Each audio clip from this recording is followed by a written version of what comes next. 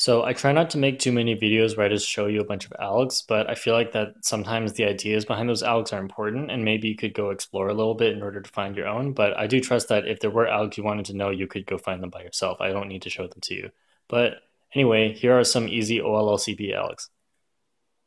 So normally how you recognize this case, the CP, is these two are the same and these two are different. And how you would do it is F double reverse sexy F prime.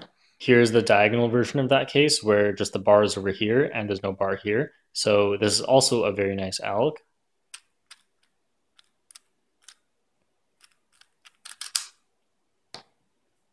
So normally for this case, you'd recognize the bar here and no bar here, and then you would do this alg.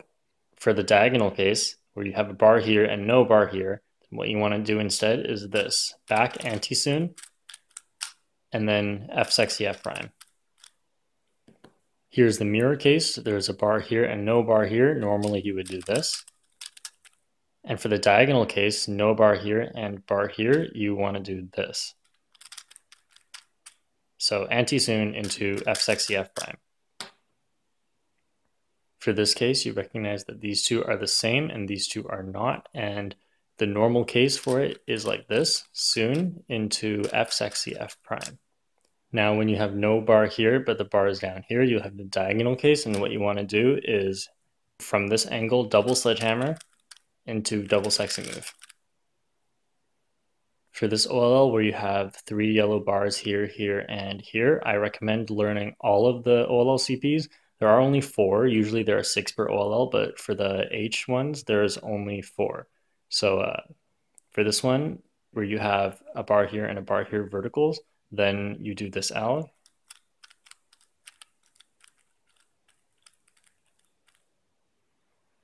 And if the 2 bars are horizontal, then what you do is this. If you get 1 vertical bar, it could be left or right side. What you want to do is put it on the front and then do this alg.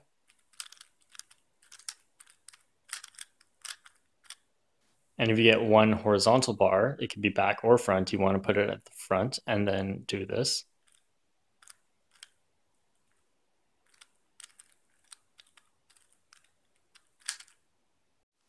So I find that finger jerk to be really fast, but obviously you might not like it because it is a little bit weird. So instead you could do something like this and then just do a regrip and the rest of the alg still flows nicely. Normally for this case, you would recognize that these two are the same and this one is adjacent.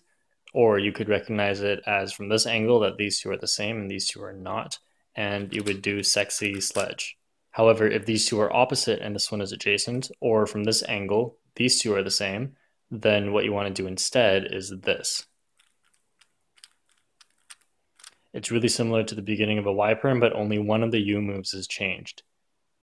So generally, you should be trying to recognize your CP for every single OLL case, even if you don't necessarily do an OLLCP alg, because in this case, you should be able to tell that once you do your alg, you will get an adjacent PLL. So being able to see when you get diagonal, adjacent, or solved corners for your PLL can be really useful for looking ahead from OLL to PLL, and I will talk about that more in another video. But for now, just keep in mind that it's important to look at the CP, and then it will make doing OLLCPs a lot easier. I don't think most of you will be looking this far into the video, but I just want to say one important thing. You're not going to memorize all of these algorithms really quickly. The only way to get the most out of this video is to write them down somewhere so that you don't forget, because these cases do show up rather rarely.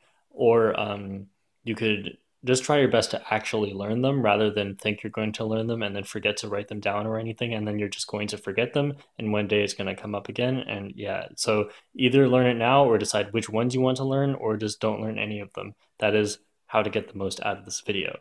So I hope you enjoyed it. If you have any questions, you can leave it in the comments, and I will see you next time.